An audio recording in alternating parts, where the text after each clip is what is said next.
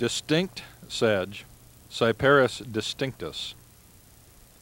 Distinct sedge grows along marshy shores, depressions, and flatwoods, and in ditches throughout most of peninsular Florida. Distinct sedge has the typical form of the genus. The stem of this species is generally 2 or 3 feet tall. It is smooth and triangular. Distinct sedge may have a few narrow leaves growing from the base of the plant. As with other Cyperus species, this one has conspicuous leaf-like bracts around the base of the inflorescence.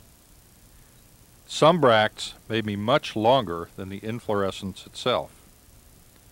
The inflorescence of distinct sedge has several almost spherical clusters of spikelets.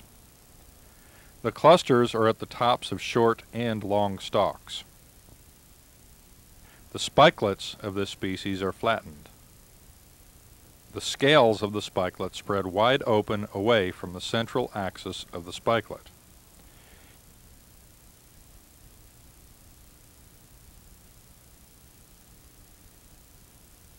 Distinct sedge is another typical umbrella sedge, with a second distinctive spikelet form.